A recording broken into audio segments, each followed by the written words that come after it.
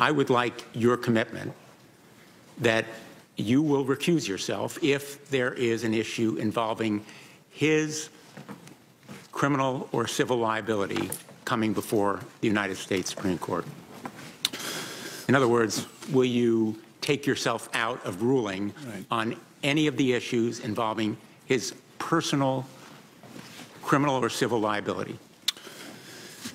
Senator, one of the core principles I've articulated here is the independence of the judiciary, which I know you care about deeply too, and I think undergirds some of your comments yesterday. And the independence of the judiciary is critical to the confidence of the American people in the judiciary and to the rule of law in the United States. But one key facet of independence of the judiciary, as I've studied the history of nominees, is not to make commitments on particular cases. I'm not asking for a particular commitment, and I'm going to take your answer as a no. It's really a yes or no question.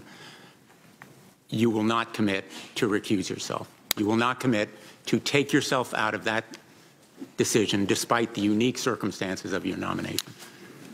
Senator, I think to be consistent with the principle of independence of the judiciary, I should not and may not make a commitment about how I would handle a particular case. And the decision to participate in a case is itself a decision in a particular case. And therefore, following the precedent set by all the nominees before me, I need to be careful. And again, you may disagree with this, but this is part of what I see as independence of the judiciary. Well, I do disagree, and I am troubled and disturbed by your refusal to say that you will take yourself out of that kind of case. I want to